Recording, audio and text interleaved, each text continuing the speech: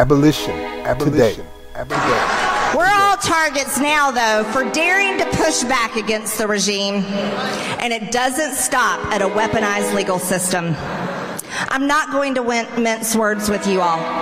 Democrats want Republicans dead, and they've already started the killings.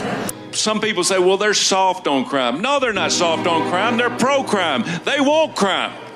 They want crime because they want to take over what you got. They want to control what you have. They want reparation because they think the people that do the crime are owed that. Bullshit. They are not owed that. Joe Biden's 5 million illegal aliens are on the verge of replacing you, replacing your jobs, and replacing your kids in school. And coming from all over the world, they're also replacing your culture. And that's not great for America. It is known in the black community that most, not all, but most black people are racist toward white Americans. You say it's known. What do you mean? Where's your basis for that? They have been brainwashed over the last 50 years or so to believe that America is a racist society and that white folks are trying to hold them back. This is a racial situation. It's not covered that way in the press. It's not even discussed in the press. They don't want to discuss it.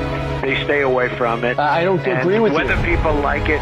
That's what we're talking about is the race thing. And then this is not just a shooting. Well, I don't think. I think it's a very strong, and in fact, Chicago is another situation. I mean, it's a very racial situation out there.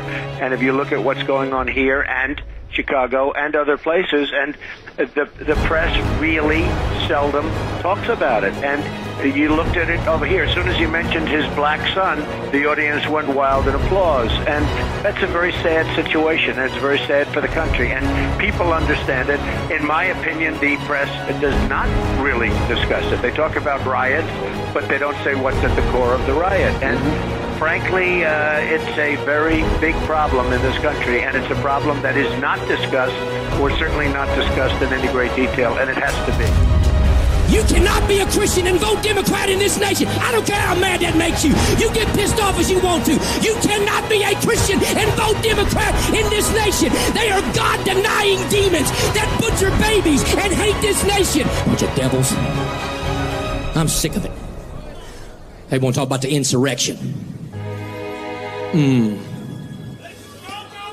Let me tell you something.